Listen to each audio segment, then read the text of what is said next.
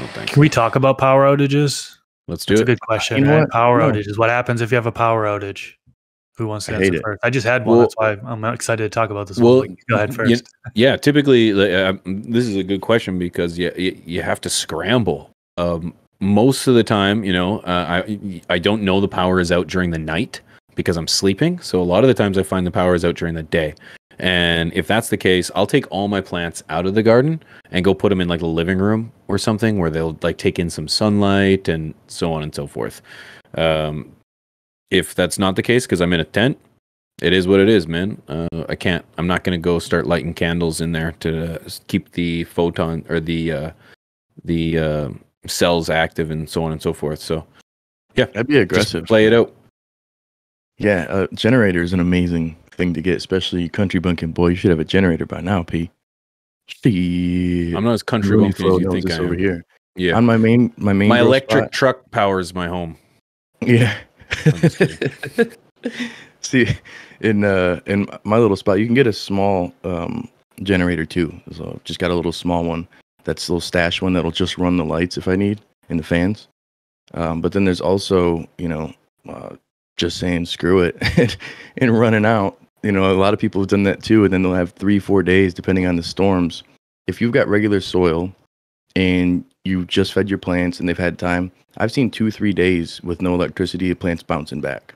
But if you've got something that's automated, or like prime example would be hydroponics, you got DWC, and that water's not moving for days, that's going to be an issue.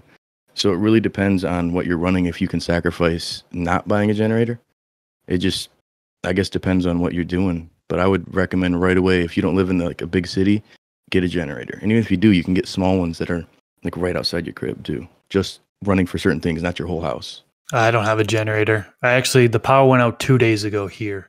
And like P said, you're scrambling at that point. You're trying to figure out, what do you do type thing. And so first of all, the power went out right as my lights were about to come on. Okay, so basically I just extended my dark period, which is probably the best solution, right? I think it would be a lot worse if your lights were on for 6 hours, you have a power outage for an hour or two, and then your lights come back on for the remainder of the cycle. It's said that plants are more likely to harm in that situation. But fortunately for me, it was right as the lights were supposed to come on. They just didn't come on. And so that's okay. But one thing I noticed is that the humidity spikes, and no fans, right? So you don't have any power, no fans are going on. So you're not exchanging that air anymore. And you don't have your oscillating fan going on anymore. So once those plants are transpiring and that humidity is rising in that grow tent, well, prime for bud rot, powdery mildew, right? You're really at risk for that stuff. So what I do is I opened up my grow tent, immediately opened it up, kind of use the flap of the grow tent to fan everything out, and then just pray, pray that they don't actually get it. Expand it to my whole room. I'm a 12 by 9 room, so the humidity dropped down to, I believe it was about 50%. So I was okay at that point. But yeah, I don't have a generator. I was researching after this. I was like, okay, I should probably get one. So the power banks too, they have these huge power banks. A lot of people use them for camping and stuff. Some of them you actually plug solar panels into it, which is kind of cool. But I was looking at power banks. They can be pricey. And how long do they really last? You just got to kind of do the math. Okay, for this $300 power bank, how long will that last in my grow room, with the light on, 400, 500 watts, whatever you have?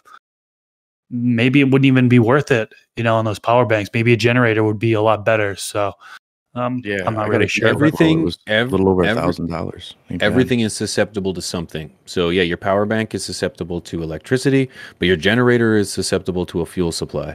And I don't know about you guys in America, but in Canada, we've had fuel shortages. We've had it where there's signs on the pump that says there's no fuel here. So you are SOL. So yeah, being able to be self-sufficient, be able to react and use what's available around you is very important. So yeah, you know what? You could probably get off if you're not going to have power for days. You're going to have to get that plant out of the room that it's in, and you're going to have to get it exposed to the sun. And you're going to have to do some work, and you're going to be thankful though that you're going to have something to kind of do. It's not going to be the best, result. You could try to take it outside, depending, I can't do that right now. It's minus 15 degrees Canadian. So that's not an option. It would be putting this massive plant in my living room and then getting it out of there at nighttime so I could keep that 12 and 12. It's not ideal, but that's got to work with what you got. It's a good question. This FTS clip was brought to you by AC Infinity, leaders in garden innovation. Use discount code TheStash15 at checkout to save some money on your order. From the Stash Podcast.